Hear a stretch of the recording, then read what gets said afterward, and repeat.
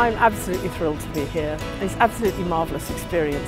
Really, I suppose in a way there are two things, the reasons I'm here, if I think about it. One is me, to listen and learn. Imagine the opportunity to hear Father Robert Barron. I've seen him on the film Thingamy and I want to meet him, so there's that. And then the other is for me to be able to meet some of the nice people, the kind people who watch me. It's sort of funny because one has to say about 49 times the answer to the question, how are things in the church in Britain? But I enjoy doing that and I enjoy talking about it. So I like to be part of helping people to be informed, and I'd rather they knew what was going on in Britain, the bad and the good, than just went home thinking, oh well, that was fine, but so I'd like to be part of what we're doing here. One of the most exciting projects I've done in recent years is about Pope John Paul II, the great John Paul. And one of the things he taught us, which is summed up rather well in that book by George Weigel, is that it is culture, not politics, not political lobbying, it is culture that drives history over the long haul. This made a great impression on me as I pondered it, and it's something that I think is very important. We can all help to foster an authentic Christian culture, and that is what will drive history over the long haul. It's also important for us in our own journey. We want to meet the Lord at the end of our lives. It's not political lobbying, it's living the Christian life and living it to the full and sharing it. I think that's what I'd like to share with everybody else here. There are some terrific people on EWTN, real experts. So much to learn about the scriptures, about the sacraments, about communicating the joy of Christ, and I'm sort of slightly embarrassed really. Am I the sort of red-faced English woman that does cookery programs and so on?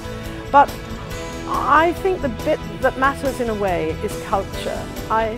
When I think about Britain, especially on these hot summer evenings, and I think about the way it really is, and the young people in any given town or suburb congregating by the railway station or in the shopping centre, vomiting and hitting one another and shrieking, issuing their mating cries.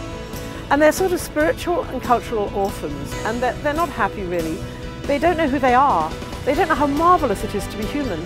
And I just would love to help to tell them who they are, that they're not orphans, that they have a God, there is a culture. I'd just really like us to share that marvellous news about what it is to be truly alive and where we're all going. I think that's just so important.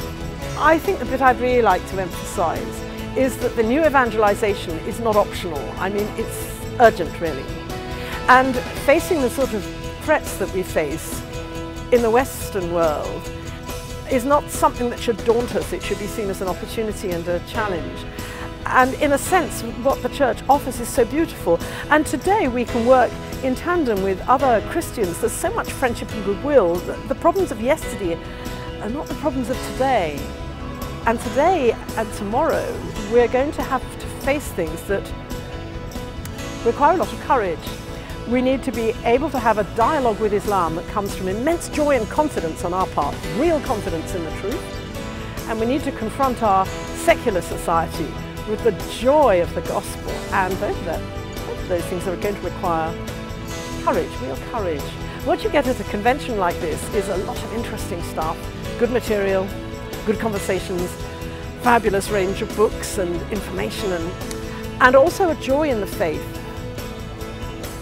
It's not a reaffirmation, it's more deep than that. It's a sort of spiritual nourishment. It's just terrific.